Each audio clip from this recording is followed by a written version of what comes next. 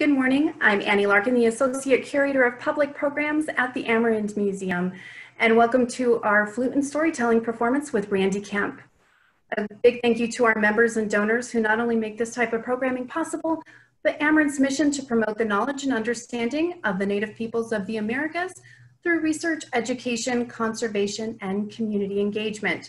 To learn more how you can assist Amerind in supporting its mission by becoming a member or donor, please visit amerind.org. On September 5th, we will host a free online lecture, Conquerors of the Land and Sea, the Peopling of the Fuego Patagonia, with Dr. Martha Alfonso Durruti. Please visit amerind.org or the events section of our Facebook page for registration details. Then on September 12th, we will host the free online lecture, Hopi Runners, Crossing the Terrain Between Indian and American, with Dr. Matthew Sakaestewa Gilbert. Please visit the website amerind.org or the events section of our Amerind's Facebook page for registration details. And also a reminder that the Amerind Museum has reopened to the public, and we are open from Tuesday through Sunday, 10 a.m. to 4 p.m. Amerind is implementing increased safety precautions as we welcome guests back to the museum. And to learn more, visit amerind.org. All right. So Randy Kemp is an alumnus of the Catherine K. Herberger College of Arts at the Arizona State University.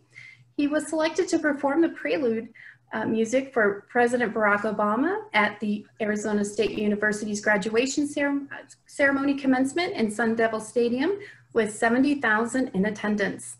Randy is also the founding member of the Mayo Clinic Hospital's Sonata del Sol music program. Other works involve Radio Healer, a flute expression, improvisation, and computer tone generation audio recording with artist and musician Christopher Martinez. Randy also took part in a recording project with his daughter Raquel Kemp entitled Artificial Red, which features modern flute music and spoken word poetry. He was nominated for the Native American Music Award Best Spoken Word category. And because we know you'll want to listen to Randy's music for the days, months, and years to come, the Amerind Museum store has 2 of his CDs for sale on our website, and a link to the store will be sent to in a follow-up email to all of our Zoom registrants. And Amerind is thankful to Randy for sharing his time and talent with all of our audience members today. And so with that, I over to Randy. Hello, everyone. I still have some technical difficulties. Let me get this straightened out, and I'm going to start playing for you. But I want to thank everyone for just much bigger.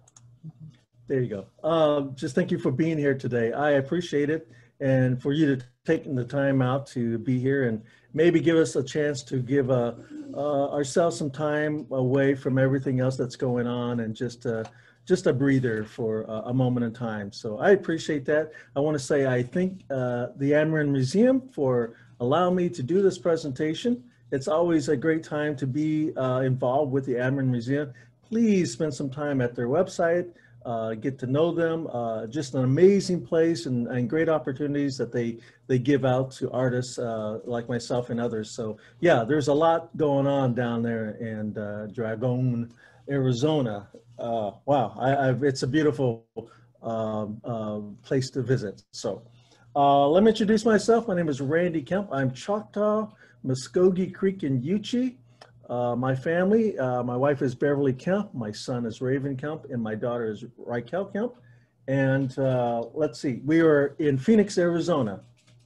Just to let you know, if I start melting or sweating, that's probably why. It's getting warm already. So it's amazing how that works. But the other thing is, I want to tell you about my website. It is indigenousartmachine.com, indigenousartmachine.com. You can reach me there as well and see other parts of my art and background. And also on Instagram, it's randykemp.artist, randykemp.artist. And, you know, there's so much going on, and I appreciate this time to just allow us to be together. And thank you so much for joining me. I think there's like a million people watching, so I'm not nervous at all. So, and excuse me, I'm going to play my flute, so hang on just a second.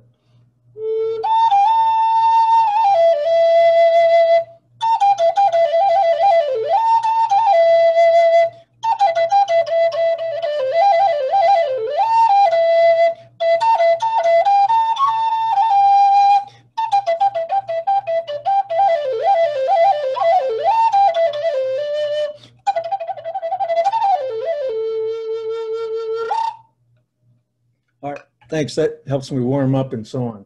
You know, I don't know if I'm a comedian or some of these stories just come by me by having fun with things and experiences in life and so on. But the things I want to share with you are kind of the stories that I get during my lifetime and things that I've been told and passed down. Not so much traditional, but more contemporary, because, you know, our indigenous culture is alive and flourishing and amazing. So we have our stories to tell today as well. So if some of these things sound really familiar to you, it's because we're living right now and we have some shared experiences as well. So I'm going to start off. Man, you know what? I couldn't find a smaller t-shirt apparently.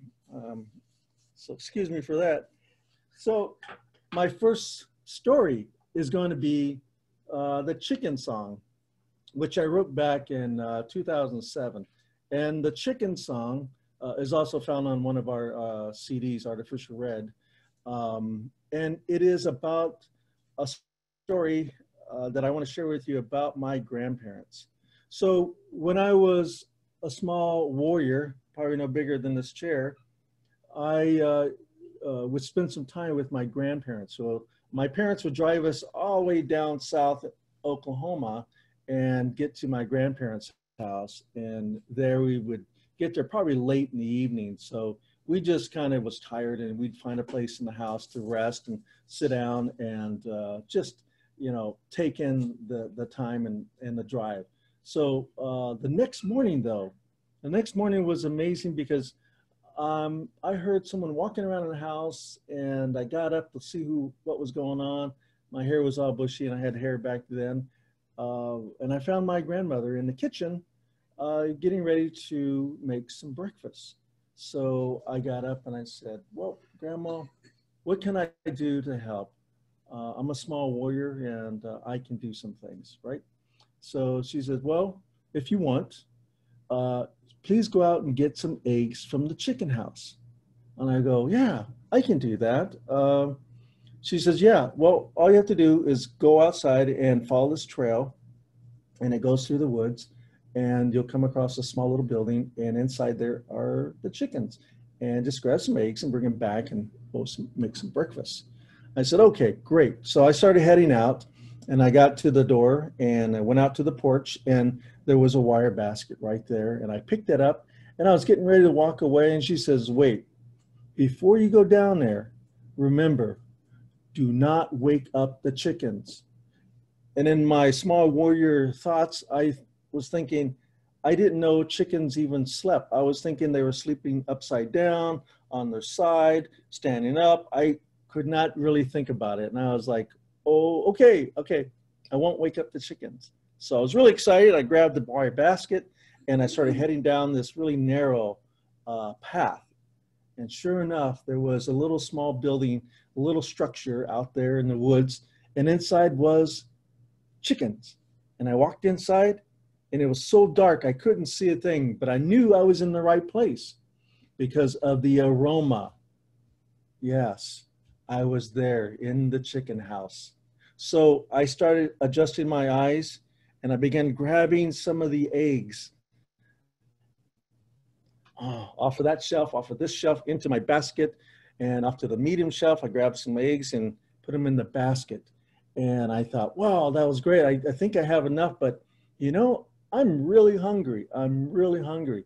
I'm gonna grab one more egg and I'll put that in my basket and I'll go inside. So I reached up to the very top tier of where the chickens are, and I was grabbing through the bit of straw that was up there, and I found an egg, and I had the egg in my hand, and as I was pulling it down, I bumped the chicken. And all of a sudden, all I heard was, but it was like 15 times that loud because all the chickens went off and it was so loud, it scared me. I dropped that egg, I grabbed the basket, and I was like, feel like I was running in place, trying to get out of there. All I remember, we had scrambled eggs that morning. So that's my chicken song, or my chicken story. So what this really means, and to understand the story and why I want to remember that story, it's about my grandparents in food sovereignty. They had what they needed to survive.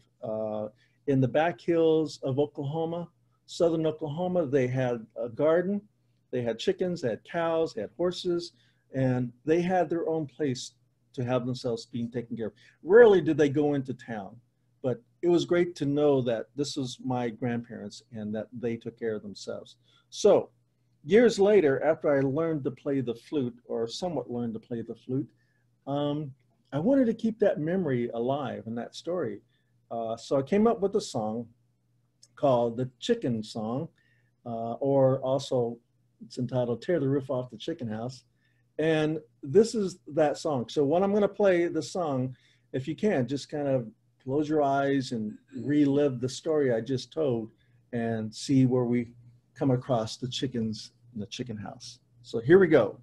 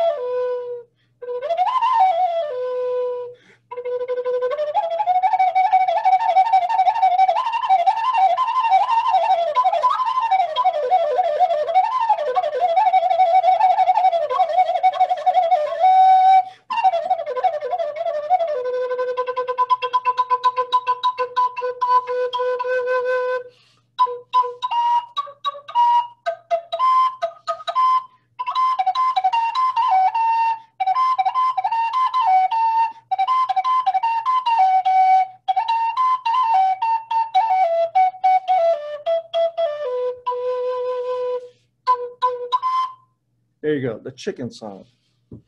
All right, might want to check for some eggs out there.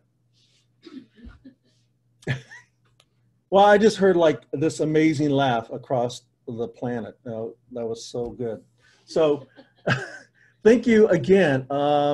So this is an amazing opportunity to really share some stories with you, some flute music, and some experiences that we've come across. And one of the greater experiences that I've had is actually collaborating with my daughter. And back in 2006, I believe, we came up with a song that's a part of one of our CDs, Artificial Red, our very first one. And this poem that we wrote was entitled Artificial Red. And it was a spoken word piece. So it actually made it to the Native American Music Awards, I believe the 10th annual Native American. We were nominated for Best Spoken Word category. So it is an amazing piece, and I am so thankful that my daughter, Raquel, who will be coming right now, magically appear. And this is our special gift to you guys as a collaboration. And I want to tell you about Raquel. Raquel also has an online store as well. Her name is Alajua, and it's an Indigenous woman-made fine arts site. So you can see her and visit her site as well. Just an amazing artist altogether. So I appreciate her. So ladies and gentlemen, this is Raquel Kemp. Hi. And so we're going to be doing this Artificial Red poem and flute piece, and we appreciate that. So, all right, we're going to give it a go. Here we go.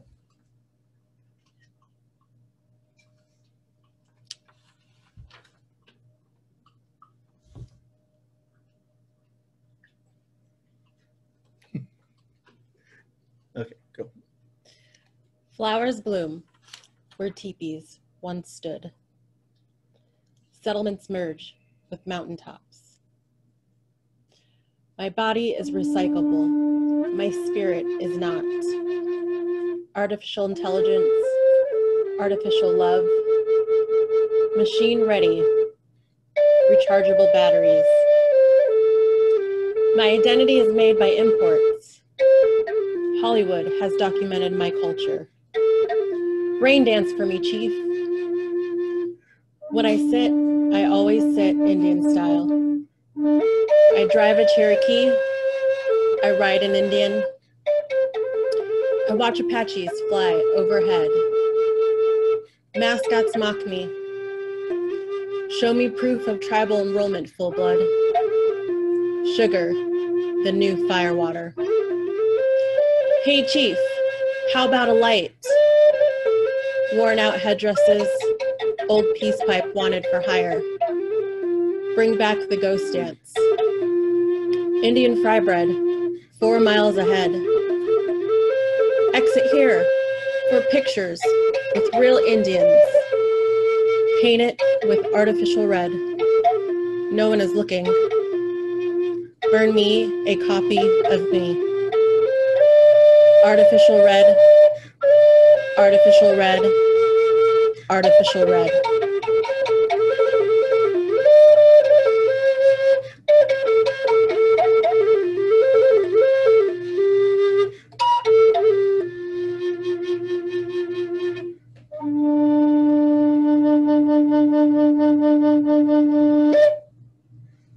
Yeah. Oh, thank you. Thank you, Raquel. Yeah. We're going to do another Thanks, piece Dad. later on, and so we will continue that collaboration again. So, all right. So, thank you. All right. Cool. Well, that was exciting. Oh my gosh. It's always amazing to do collaborations and working with other artists and so on, but it's even more special when it's your own family, and I think are a great deal. So, get a chance to look her up as well. Okay, good. We're moving on. We're doing really good. Oh, look, it's almost over. No, we have about 9 more hours to go, so don't give up on me yet. All right, so here we are. I'm going to do, I think what's next is a piece. It's an improvisational piece, well, for the flute anyway. It's called Raven Dance, and it's also on my first CD. In fact, let me show you of what CD I'm talking about, and we'll get into the different CDs after that. But it looks kind of like that. I don't know if you can really see that. It says Artificial Red, Randy Kemp. But inside is some more artwork and tons of songs and so on. And so we'll talk about that even more so, but I just want to give you a reference to the where to locate these songs. So this piece, the Raven Dance, has to do with an experience that actually me and my daughter had a chance to go to Australia and New Zealand. And one of the things that we did was spend some time with the Aborigines, and Fraser Island is a place where their ceremonial grounds were. So we spent a couple of days and nights out there joining with them on this island. And it's just a sand island. So there's really no hard roads per se. Everything is on a sand dune. So you can't even lay out on a beach because you get run over, because that's their highway around the entire island. So, which is kind of amazing, but also scary. So you have to, when you go there, just be careful. But one of the days I was there, I had spent some time around this campfire, even in the daytime, just sitting around the campfire. But I had a chance to meet a fellow named Didge. I think it was short for didgeridoo, because he brought his didgeridoo, and we sat around the campfire, and we were playing some music and going back and forth, and invited me to play my flute with the didgeridoo. And because there was nobody around us and nobody was recording or listening to us, it sounded amazing. Oh my God, you can't believe it. Was just one song after the next. It was just amazing. We could have wrote an album right then and there. But I learned a lot from him. I learned a little bit of the circular breathing, just up to the point where I almost passed out. So I stopped doing that, and didn't think I could even do that even further. So we had a great time just playing music together and so on. But one of the things that happened after we spent time there, we walked down to a cafe that was on the island, and we were sitting there going to get a bite to eat and something to refresh us. And it was outside behind this small little building, little cafe, and there was a big open space behind there. And we were sitting in a picnic table. So we're sitting there and we're just talking about, you know, the music and our lives and things like that, sharing some things. And I noticed, I looked out into the open space, and there in the middle of the open space was a paper bag that was rolled up, and it was kind of full of content of something. And I just thought, I thought it was kind of odd, but there it was. And then we were talking some more. And as we're talking, I noticed, I looked back at the bag area, and now there are some small young ravens hopping around the bag, just looking and pecking at it. And I began to kind of be more aware about what's going on there. And because there was like 4 or 5 now, all of a sudden surrounding this bag. And I thought, wow, okay, what's happening here? What's going on? And as I was watching, I watched this adult raven fly down in the middle of all the other young ravens and went, caw, caw, caw. He was just getting onto them. And I can only translate to think what he was saying, like, don't you guys know how to open this bag? Don't you know how to live with humans? This is food in here. You got to open up the bag. So he was dancing around and trying to tell them, caw, caw, caw. And so we were fixated now watching what's going on there. And we watched the adult raven grab the bag and then fly straight up into the sky and drop the bag. The bag came down, hit the ground, and bam, burgers and fries for everyone. And then the adult raven flew back to his tree. But it was a lesson. It was a lesson on how to teach these young ravens how to cope with humans and how to get food. And I thought that was amazing. So that stuck with me. When I got back here to America after that trip, I wanted to create a song that kind of encumbered all of that experience. And since I didn't get a didgeridoo, I couldn't fit it in my luggage. I still had my other flute, which is a cherrywood flute design. I wanted to emulate that didgeridoo sound with the flute. So it took some practice, but I think I came up with something close. So you guys can be the judge of that, or you can give me some comments about that. But here it is. I came up with this song called Raven Dance, and it emulates the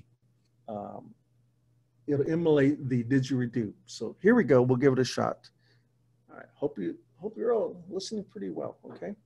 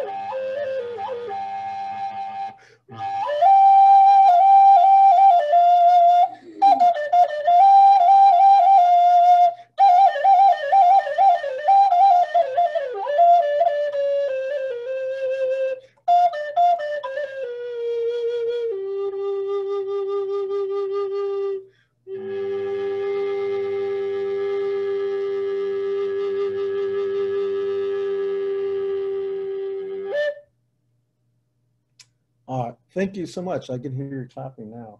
I can hear you. I can hear you. I hope you're enjoying this, and I hope that this is coming off across as best as we can. So again, we are so appreciative of this time that we're given to present to you. And You know, I'm a retired artist. I used to work for Arizona State University as a graphic designer. I worked there for 30 years, and now I get to do this, which is make music and create art. And I'm just having a blast time. But unfortunately, it's in the middle of a pandemic that has us all kind of confined to our homes and being really restrictive and taking care of ourselves in those reasons. So it's a little difficult. I mean, we have to readapt. We have to reimagine some things and make ourselves even more available to the audience. And this is one way. I mean, this isn't everything, but it is one way that we can share our background and our knowledge and the things that we do. So I am very appreciative of that, and I appreciate your time for being with me as well. So, okay, wow, oh my God, this is going to be a big story here. So hopefully you guys are comfortable and relaxed, because I think this one's like, oh, maybe 90 minutes long. It's a 90-minute long story. So this piece is entitled Obama in the House. Yes, Obama in the House. So in 2009, I was contacted by the Arizona State public events folks, and it was a phone call, and they asked me, hey, your name was on a list, and we'd like to ask if you would want to come play some music for a graduation. And I said, yeah, sure, what's it about? He says, well, it's going to be at Sun Devil Stadium, and it's going to be for the graduating class of 2009, and President Obama will be given the address. And I thought, oh, sure, I'm not doing anything. Yeah, I'll do it. And said, okay, well, we'll send you tickets, and we'll make arrangements after that. Hung up the phone. I thought, could be real, could be not. So I told my family, and so we waited a couple of weeks, and we got the tickets. Tickets came in the mail, and there it was. Arizona State University, Barack Obama presenting. So I thought, this is it. This is real. Oh, I should start practicing. So we waited for the date to come up, and it was a couple of weeks from there. And oh my gosh, talk about the butterflies and just all of that happening.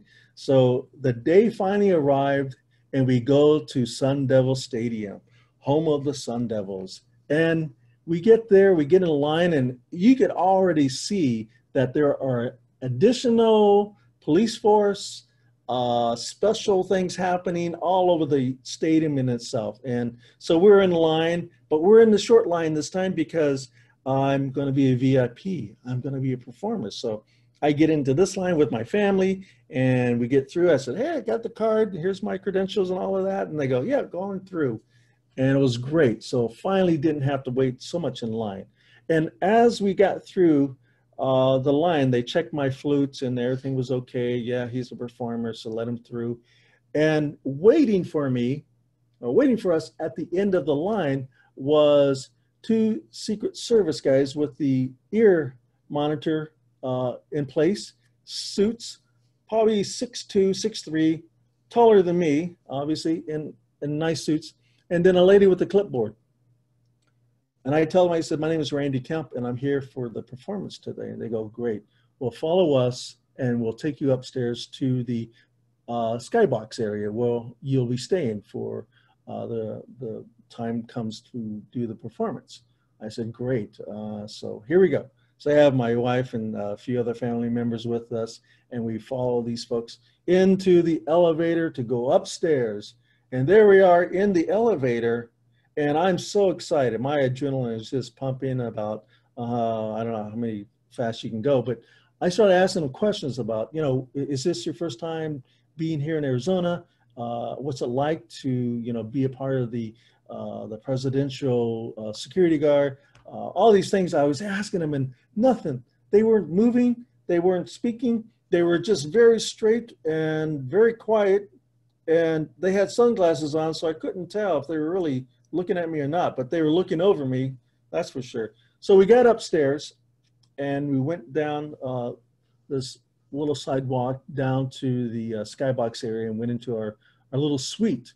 And they said, well, this is yours for the time being. And when the time comes, we'll come and knock on the door and take you downstairs and lead you to the performance area. And we got in the room, and there was everything, like a whole, an array of food trays, all stacked really nicely, neatly, the drinks and everything. And it was just overwhelming because, you know, that was pretty amazing for us to be a part of, to have all this display for us. And so this little suite, you could walk out towards the football field and you could look down at the field and you could see all the chairs. You could see the stadium at the south end zone, and people were coming in, filling up the stadium and so on. And I was just really amazed by this. I mean, I really couldn't tell this was actually happening. But just to watch the stadium fill up and watch all the graduates come in and the procession, the seating, and then also seeing the stage down there. It was really small, but it was down there in the south end zone, and then the presidential area and the keynote speakers, the administrations, and so on. But then all of a sudden, the rest of the stadium started getting filled up with all the folks coming to listen for the graduation. I want to say they came to listen to me, but that probably wasn't true at the time. So finally we heard the knock on the door, and I got up, and it's the lady with the clipboard and the two tall guys. And they said, well, it's time to go down to the field and prepare for your performance. I go, great. I grabbed my two flutes and had them in my hand. I said, all right, I'm ready to go. So I followed them. I'm right behind them. And we walked down the aisle again and got to the elevator. And I thought, well, I'm going to keep talking to these guys. And I was asking more questions like, how long have you been into this Secret Service business? What's your favorite cereal? All these really crazy questions, and nothing. I still didn't get a smile or nothing. Maybe a small smile from one of them, but that was it. They were very focused guys. And even the clipboard lady, she was there. So we got out, and I'll tell you, there was amazing feeling to be behind these folks that were making the pathway. No one got in their way, and I was like right behind them, so I felt pretty special about that. And we got all the way down to the lower level, down to the football field level. So we're standing there, and now I can see the rest of the stadium, and there they were. In 2009, at the time, the stadium could hold 70,000 people, and it was full to capacity. Amazing, but overwhelming and intimidating at the same time. And so I'm standing there, and I'm looking across the football field. I can see the stage now, and I can see the presidential area and the administration area, and I can see all the folks in the stadium and all of that. And I'm standing there getting ready to walk out, and the lady with the clipboard finally gives me some direction. She says, well, this is what I want you to do. We want you to walk from here straight across to another agent at the other end, and do not deviate from this path and course of action. There's like a 6 foot feet of grass between the chairs in between the graduates. We want you to be in the center. Please do not stop. Keep walking. I said, great, I can do that. I'm ready to go. I'm really excited about this. So then she says, just to let you know, above the stadium, we have snipers. Snipers? Is that for me? Or is that just something? Why would you tell me that? Why would you tell me that just before I'm getting ready to go out to do a performance?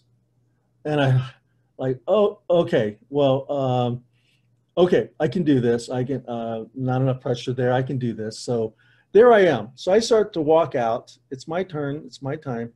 And I start walking in between the 6 foot of grass. I'm like right on the center, and I'm walking. I've got my flutes with me, and I'm walking.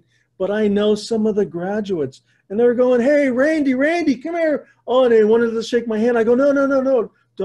Stay seated. Don't come next to me. You don't understand. There's snipers. There's snipers up there.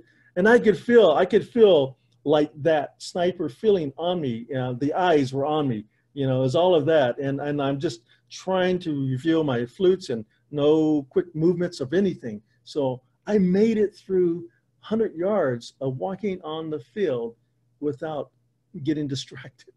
So I got to the other end and I spoke to the other agent. My credentials were the same. And he let me on stage and we got on stage and now I'm facing the stadium. There's all these folks. It was amazing to see.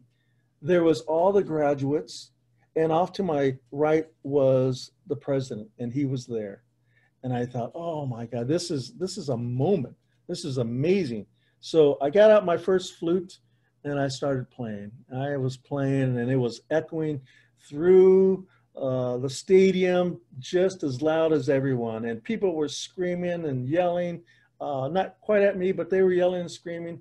And it was a very, very exciting moment for that time. The celebrations were happening.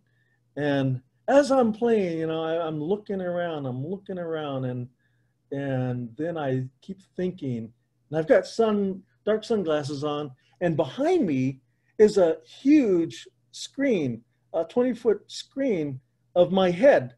So you can see me up close, you can see me playing, but you couldn't see me looking around the edge of the stadium, and I'm looking for the snipers. And then I see one. He's nestled up there next to the scoreboard, and there's these piles of things, and there he is. Well, there's one of them I know, but there he is. And I'm like, oh no, there he is. So I'm playing my flute, and I calmly finished that song.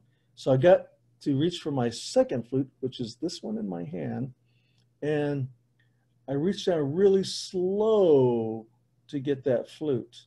No sudden movements. And I grabbed the flute, and then I realized, oh no, I brought the wrong flute, because the flute that I had is a double chamber flute. And when you look at it, it looks like this at the end. Yeah, I thought, oh no, oh no.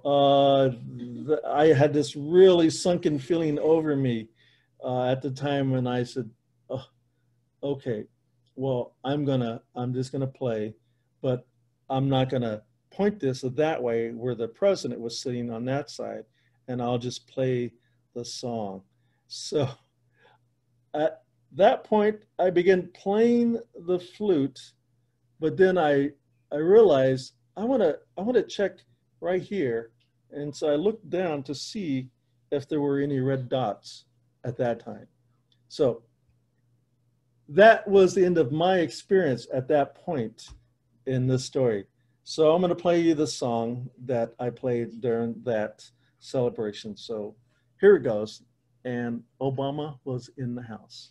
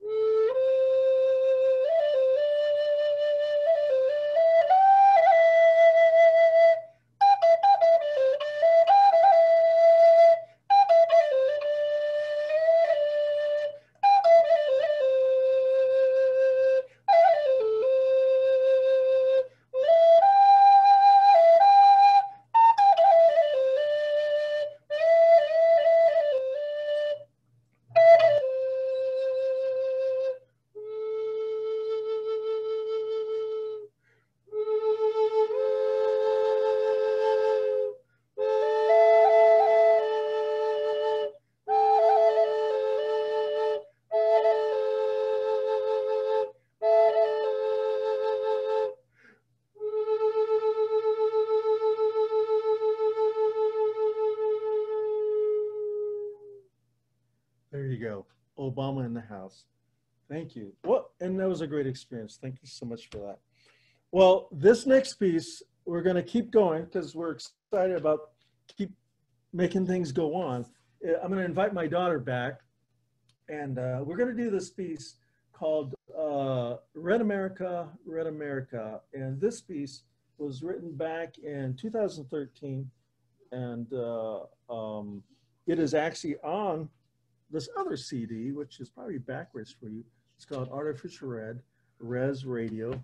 And we just did that, I think about a year ago. And it got, let's see, Best Instrumental nomination in Canada in the Indigenous Music Awards. And then it was also nominated Best Spoken Word and Instrumental in the Native American Music Awards here in the US. So this piece is entitled again, Red America, Red America. And I am going to play the flute and read the poem as well. So let's get busy with that. So everybody's in place.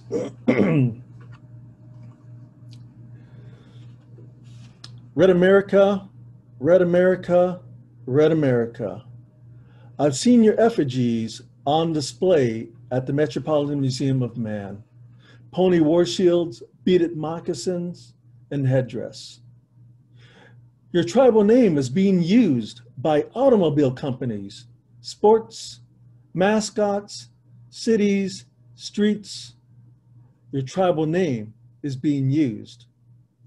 Red America, Red America, Red America. Mohawk gasoline.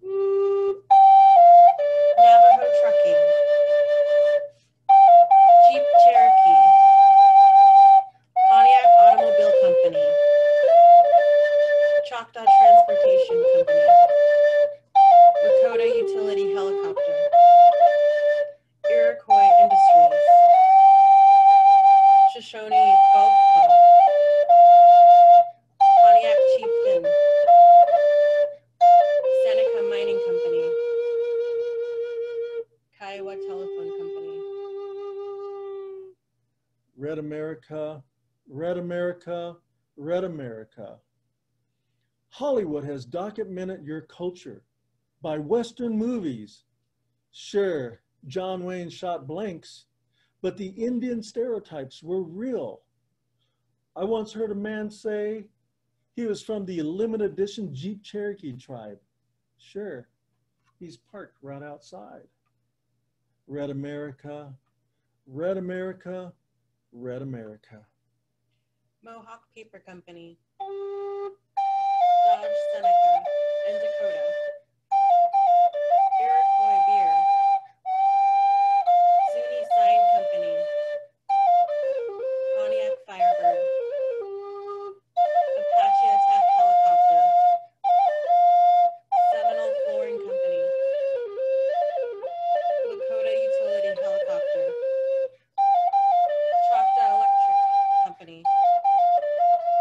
Shawnee Office Supplies. Original Chippewa Manufacturing. Osage Catering. Choctaw Bait Company.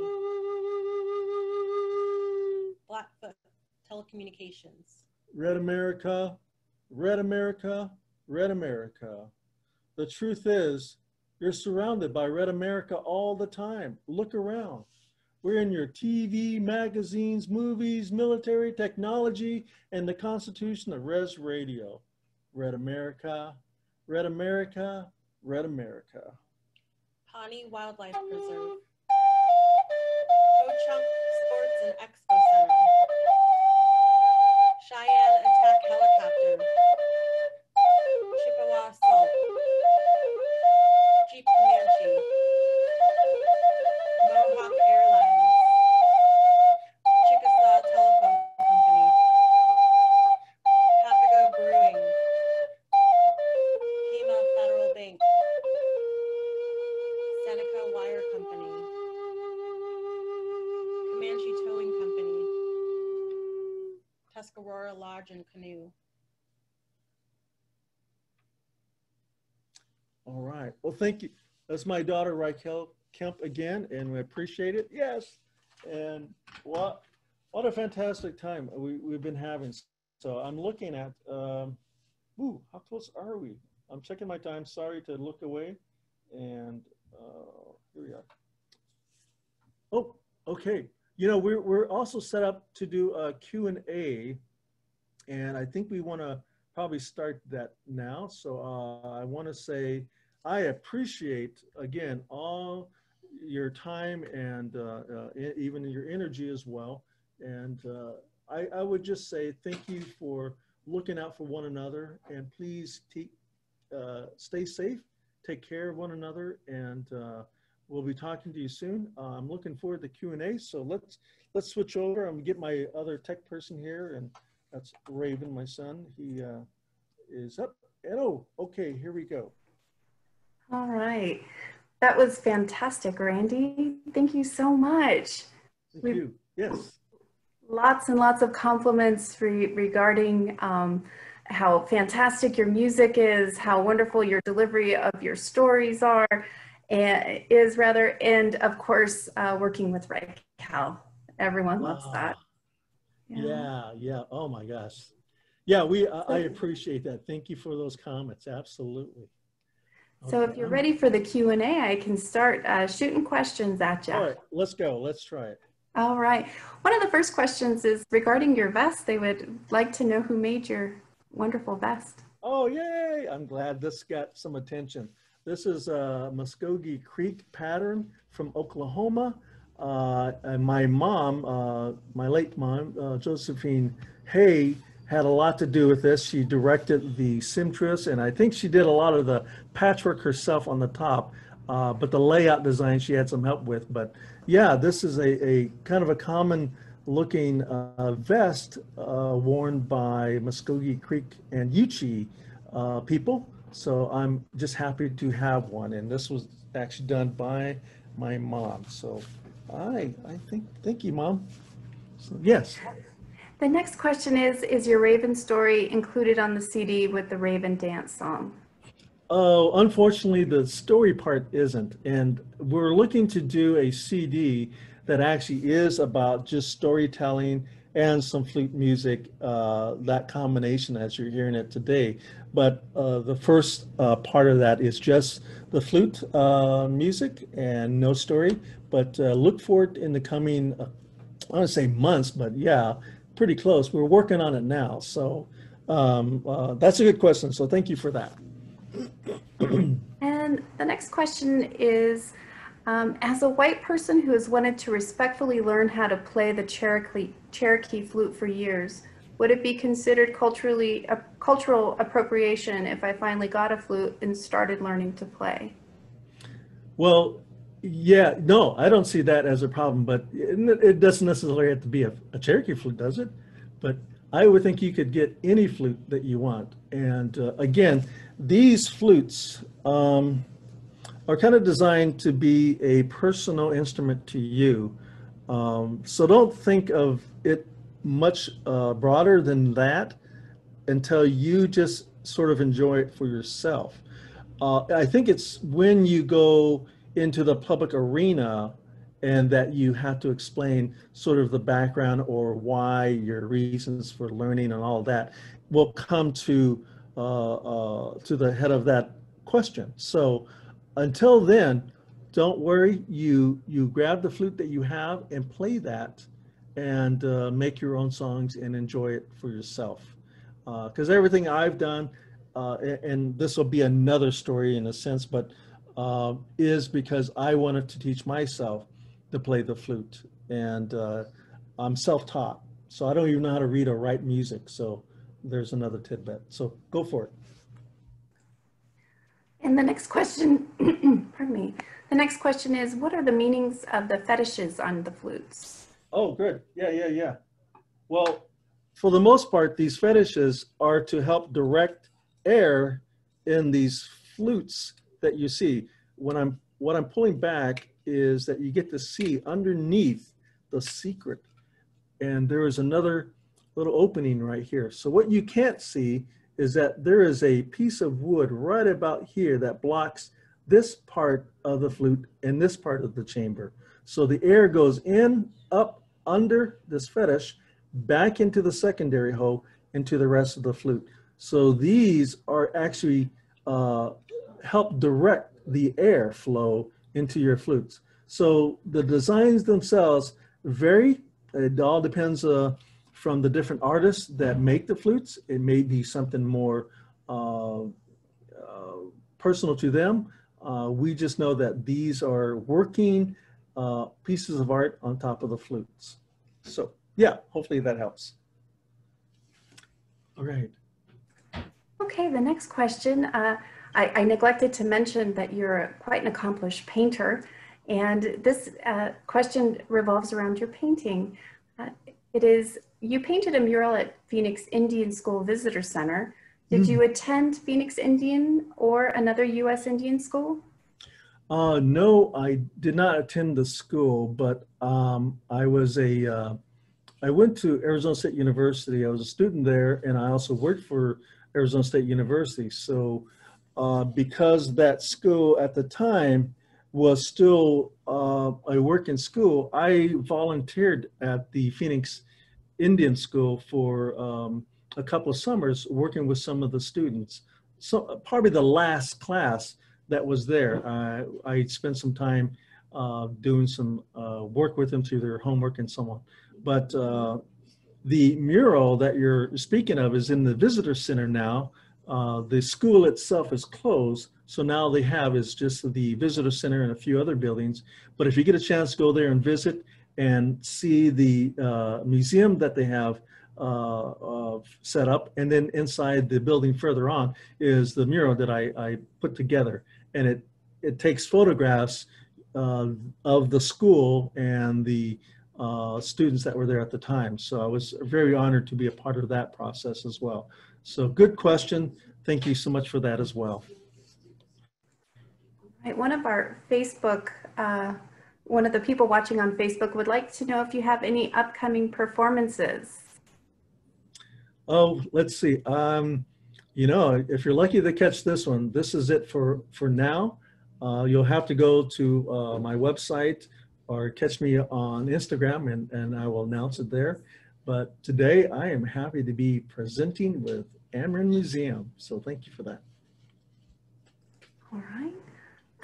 Another audience member would like to know the place to buy, learn, and join native dance and flute. And to join or to merge another question is someone was asking is if you teach the flute. Oh, okay. That's a loaded question, huh? So I would spend some time online because everything's online now. I don't think there's going to be any social gatherings as such. And I think you'd be hard pressed to find a place that really will have a gathering such as this. So unfortunately, that's happening now. But go online and start searching, let's see, gatherings, let's say that, and start there for that reason. The second or third question is that, do I teach flute? No, not really. I think I just share a lot of things that I've learned.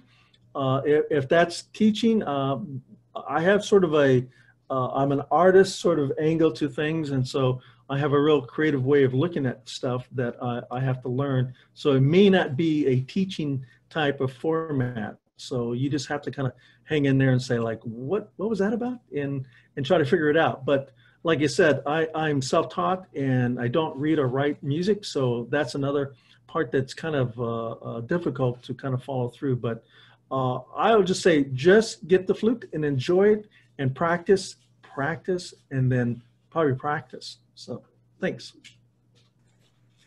Another question is, are you a member of a flute circle in the Phoenix area? And if so, have you figured out how to meet during the pandemic?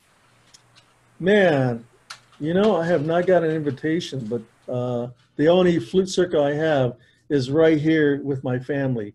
And that's a big enough circle for me. But, you know, I normally just do presentations and I do events. I support my Native American community quite a bit. So I just go and play, and that's really how I really take care of that idea. But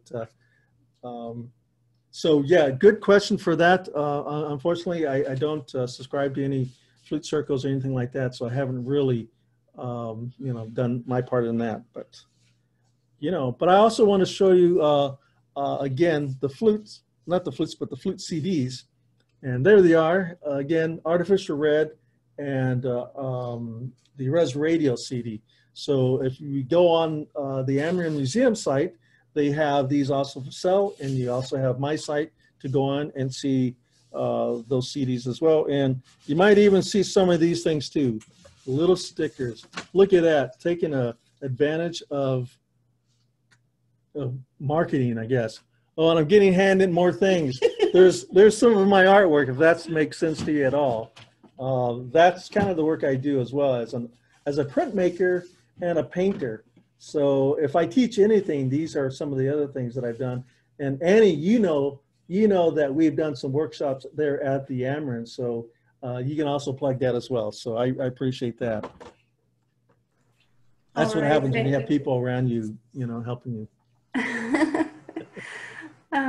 The next question is, did the Secret Service inspect your flutes, which I think you said they did? And also, how many songs did you play that day? Yes, they did. They actually checked my flutes even at the very beginning. As you approach the stadium in that first gauntlet of people, they checked it pretty well there, and they had extra security guards, certainly for that, because the president was there. And then they checked it again, the two security guard, not security guard, but Secret Service guys. They gave it a look at too. They I don't know if they know anything about flutes and what what it all means, but they just inspected for unusualness, I guess. But yeah, that's what happened for that period of time. Good question. All right, I think we have time for 2 more questions. Yes. The first is, where do you recommend they purchase a flute? Oh, again, I would just go online and start looking up the flutes companies that are out there, or individuals. My advice would be, please look up indigenous artists first to purchase those items, because we need that support. We need them to help them through these period of time. But yeah, there are plenty out there that are selling their flutes and designs. So yeah, just do some research, and I think you'll be able to find them. And I'm going to combine 2 questions from the same person here. Okay. How long have you been playing the flute, and do your children also play the flute? Oh, good question. That answer is kind of the same answer for me, because my son, Raven, who is 28, so that's about as long as I've been playing, 28 years. Because when he was born, I was starting to figure out, well, I need to do something other than painting and printmaking. I mean, how am I going to make a living if I don't learn how to play the flute? So that was how long I've been playing. Actually, that's how long I've been practicing. So I'm still learning. There's a lot of things still out there. And that's really the fun of it all, is that you never get to the very end of something. And that really is the fun part of knowing that, is that you never want to get to the very end of that. So thank you for these questions. I am so honored and I appreciative as well. So I'm going to lose my breath.